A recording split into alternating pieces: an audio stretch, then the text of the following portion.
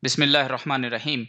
I am Dr. Muhammad Mehtab Alam, and now I am going to discuss about how to calculate Karl-Pearson coefficient of correlation with practical examples.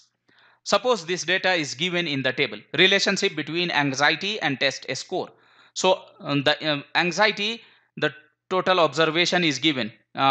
It is 6 observation, and test score of 6 observation is also given here.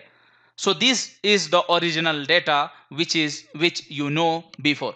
Now to calculate Karl-Pearson coefficient of correlation, you need to calculate x square. What is x square? It means x multiplied by x. And then calculate y square. It means y multiplied by y. And then calculate xy.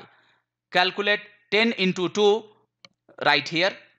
8 into 3 right here, 2 into 9 right here, 1 into 7 right here, and like this, go on.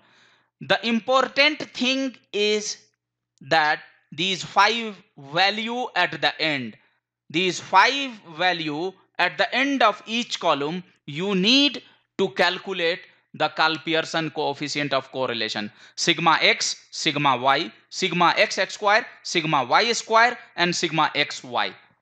Then you put all those values on the formula.